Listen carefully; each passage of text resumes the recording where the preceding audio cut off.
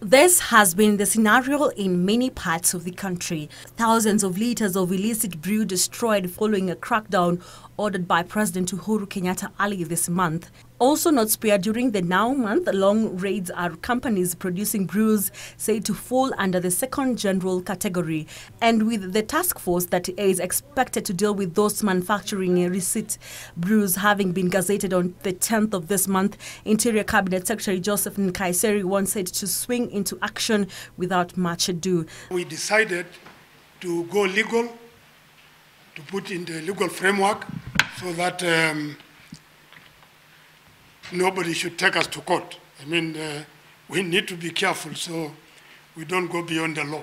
The task force, which includes officials from Kenya Revenue Authority, Kenya Bureau of Standards and security agencies, will begin a nationwide inspection exercise on all factories manufacturing liquor with immediate effect. Nkaissery is, however, warning that those operating against the law will be firmly dealt with. We want this task force to move out, look out, map out the country, who is manufacturing what, and so that immediately the KRA and cabs, once they give those licenses, then we have really no problem about who is doing the right thing and who is doing the wrong things.